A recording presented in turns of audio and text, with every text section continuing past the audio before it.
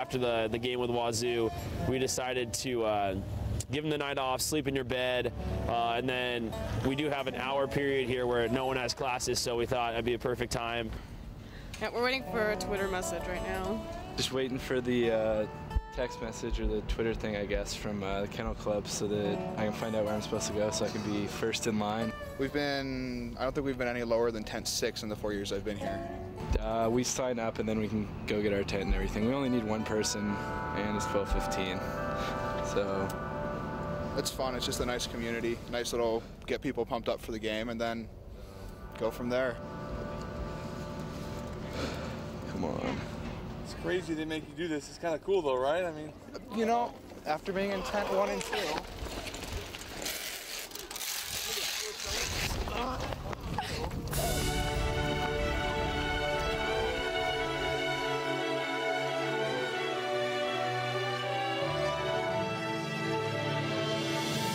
So at 12:15, we just said check the site. We'll post the location. Whatever order you show up, that's what tent order you get. We thought most fair, you know, lets everyone have a fair chance at getting tent number 1.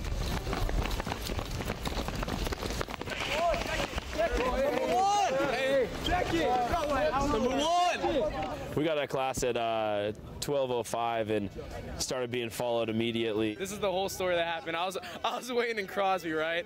And I was on the phone with Kenny. I called him around like 12:13 or so, and I was like, hey, you gotta give me the Twitter update, right? Because we're on the same team. A couple people kind of trying to be sneaky, and then, you know, it gets bigger until they realize they're not being sneaky, and so we were trying to duck into buildings, throw people off. We had about 6 board members that were walking into different buildings just all over campus. And then I saw AJ, the head of Kennel Club. He walked right through Crosby, and I was like, I'm gonna follow him no matter what, you know? I probably had 30 people following me, at least, just by the time I got over here. So I start following him like a creeper, and you know, we go outside, he's kind of waiting there talking with a smile. I think they changed the spot a couple times. It was really funny just to see. I mean, we didn't know how it was gonna work, thought we were gonna give it a quick shot and see what happens. Everyone starts following him all at once, so now he's got this huge crowd, you know, some people riding still on their bikes, and we get around Foley Library, and I see the camera crew, and I'm like, okay, it's coming soon, it's coming soon. As soon as one person figured it out and started screaming, and then everyone starts running. I just see another crew start running straight, and then I don't know what they're running to. And there's bikes, scooters, people in backpacks, people in like athletic shorts ready to run as fast as they can. And that first guy that got to the Bronze Bulldog and slapped it and threw his finger up in there, you know, number 1, it was just like, all right, this was a pretty cool thing that happened to just work out. Hey, I got it, we're number 1.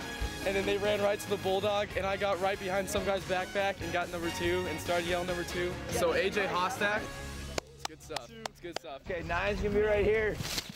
10, 11. number 12, not bad, huh, man? It's awesome to get to sit out here with my friends and get in line for the game. Where are the stakes? You get to know a lot of the upperclassmen around here and just basically make a ton of new friends and camp out in the cold with new people. I'm a little scared of freezing to death tonight, but hopefully it'll be okay. Wait, what happened to the door? This is something that I feel like you have to do as a Gonzaga student at some point during your 4 years here. Why is the door on the side? No! I'll probably end up doing it all 4 years just because I don't mind camping out in the cold. Slowly but surely. Oh, this is the hard part, is trying to put this together. The ground is frozen. It's straight frozen. We have 7. It's 6 girls and me.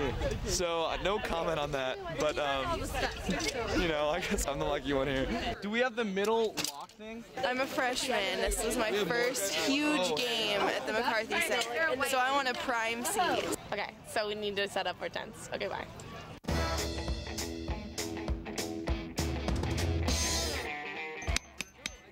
Hotel on a package. Oh, this is gonna fit. Yes! All right, see, that's good. That's good. We're here. Front row tickets. Because you were sitting in line or because you took that time out, like that's what makes you a great Zag fan. And that's what I think overall makes Gonzaga and the atmosphere here just so strong, and kind of it continues on every year because we are so rooted in those traditions where we know like it's a big game. We're going to camp outside because we love our Zags that much. I've been camping since Saturday night, so it's starting to catch up with me. Voice is gone. Ready for another game. I'm bringing my 14 degrees? Yes.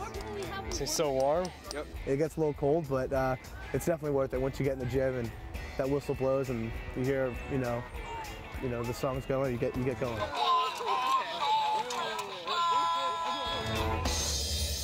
You know, you're not tough enough to do that. You just claim you're from Alaska, but I don't see you camping in cold weather like that. I got a media pass. For a week, and you know, our guys go out and delivered some pizzas last night after practice and some hot chocolate, and got around to see everybody and tell them how much that meant that they were out there sacrificing just to get great seats for the game. That's what makes this place so special and makes this home court so special. All right, Coach, and I know public service is a big part of what you try to teach the guys here at Gonzaga, and they're very involved. Very much so. You know, we try to get each of them involved as a group. They have individual groups where they pick their own charitable organization that they, you know, whatever, are moved by or feel like they're attached to, and throughout the year, we try to do different things with them, whether it's up at the cancer ward or Camp Good Times out there in Post Falls, or sometimes we've been down to the Union Gospel Mission, or over to the Boys and Girls Club up the road, which is a fabulous organization here nationally and in Spokane. Yeah, no, our guys understand. They got a lot of people pulling for them, and they also understand that they need to go out there and give back to the community, because the community means so much to them. Much like they do, that they care so much about the Kennel Club and their support, and the guys that are out there camping in 10-degree weather for a week. I mean, those kids were out there all week. It's cold out there, Coach. Let's take our final time out. When we come back, we'll talk about the week ahead on the Mark Few Show. Stay with us. I mean, they're sleeping out here, and we're standing out here freezing, and they're sleeping out here every night just to be in the game. So yeah, I definitely have another level of appreciation for that. Yeah, I know a ton of these people, and really, appreciate what they're doing. Like, I don't know myself if I would be willing to do that. So it's pretty cool.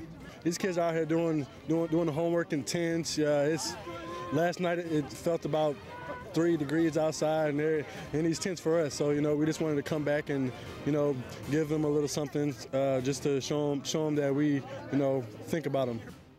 Welcome back to the Mark Few Show. Coach, Augustana and Davidson this week. Not the tough schedule that you've had over the last couple, but then again, it's college basketball, and it seems like anybody can beat anybody these days. Yeah, I think the theme this week is that these are two teams that just play unbelievably hard, just off the charts hard. The Augustana coach I've known for 20 years in the profession. He's been a Division I coach before. He's best of friends with Ray Giacoletti, and so this is an opportunity for his team to come play in a big-time arena against a big-time team, and then they'll come in and give us great effort. Davidson has just played a bunch of road games. I mean, I think they're going to be fine once they get in conference, and they could inevitably end up being an NCAA tournament team very easily. Extremely well coached, and just they play so hard every possession. It's just a credit to Coach McKillop and the offense that they run, even though Steph Curry's out of there. Very intricate, a lot of moving parts, and guys really making plays, and they can really shoot the basketball also. So that's going to be a very difficult game for us. We are going to have to match both these nights, the intensity and the effort and the desire from both Augustana and Davidson. Get out of there with W's. All right, ladies and gentlemen, it's the Mark Few Show. Have a great week, and we'll see you next week right here.